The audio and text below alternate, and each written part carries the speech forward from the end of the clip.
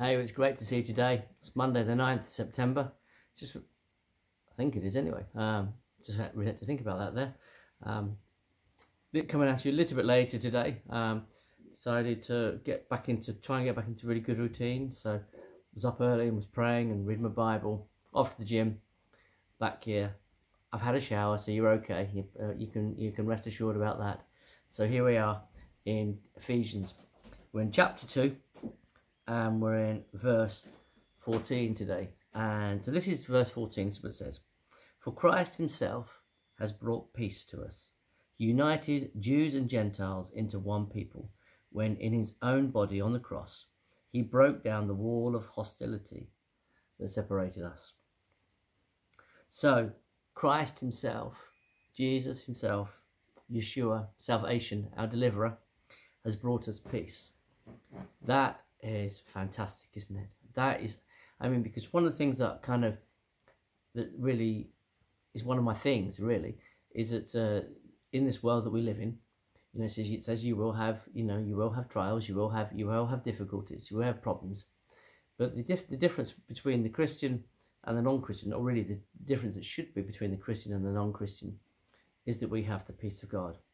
I know when I spoke at a funeral recently for for Paul's wife's granddad, who Paul is my son, his wife's granddad, and I spoke, and I don't think he was a Christian at all, but I spoke about what we could get, and we could receive from God is the peace of God, because in John chapter 14, this is what Jesus said: "My peace I give to you." It's a peace not as the world gives, and it also talks about the peace of God that surpasses all understanding.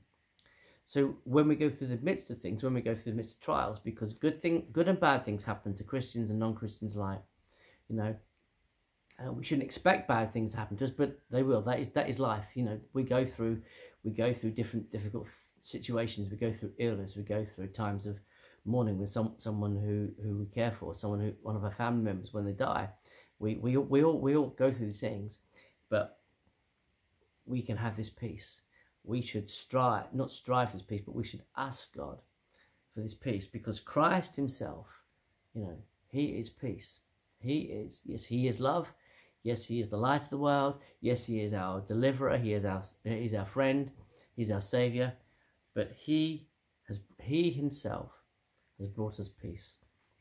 And if you're thinking, well, I'm lacking peace at the moment, well, the thing to do is to, and we all do at different times, because we look at the situation, we look at the circumstances, and we can worry about them. But actually what we need to do is we need to just look to God and ask for his peace to come.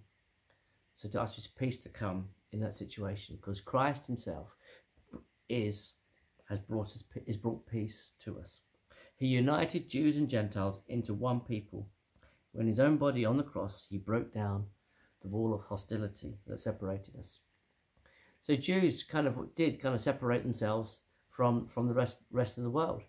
That's what they did. And in fact, actually, one of the laws they had was don't intermarry with Gentiles, because they will pull you away from God. They will pull you away from the things of God, and and it was given to them as an instruction. And so they built up this wall of hostility. They are God's chosen people. I've got no reason to doubt that. We see it right through Scripture.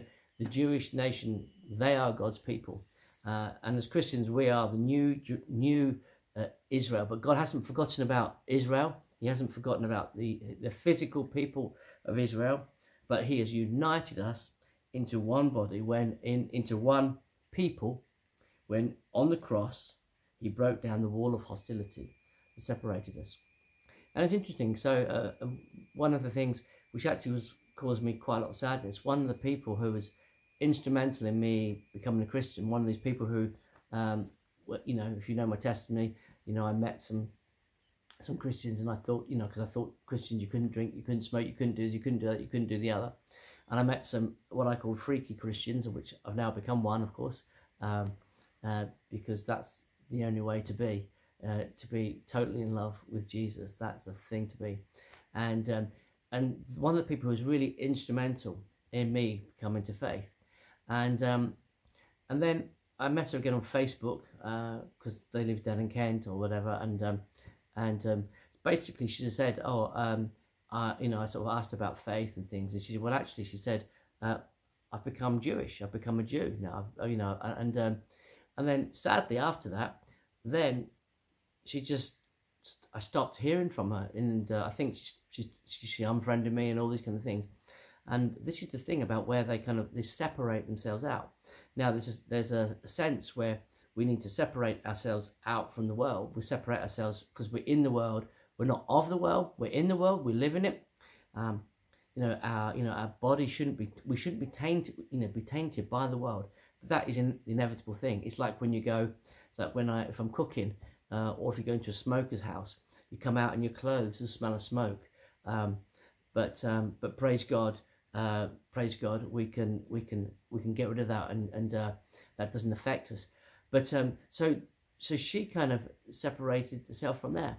But in Christ has united us. Christ has made us one people, the Jewish people, and God's got massive plans for Israel, and when He's going to wrap up the world in the last days, and He's got massive plans for us as Christians, born again believers, spirit filled, following Him, loving Him, doing the things that God's called us to do. My heart is that we as a church will be a first century church right now in the 21st century. That is what we should be, what I'm aiming for us to be. What we see in Acts is what we see happening in our day and our situation. Yes, it's a different time. Yes, we have a different culture. Yes, we have all the technology and all the different things. The fact that I'm doing this rather than seeing you in person. However, the message remains the same. The power of God is the same. Jesus Christ is the same yesterday, today, and forever. His power, He said, I've sent the Holy Spirit that you might have power, that you might receive people saved, and Jesus said, do the things that are greater than these things, Jesus said, will you do? And that's been done through the blood of Jesus shed on the cross, where He united us with the Jewish people into one people, and one day He's coming back for His bride. And I thank God for that. And sometimes I wish it would be tomorrow. And other times I think, no, it'd be great in a few years' time. But Jesus is coming back for His bride. Listen, take care. It's great to hear from you and see you. Take care. Have a good day. And I'll see you again tomorrow on Tuesday. Amen.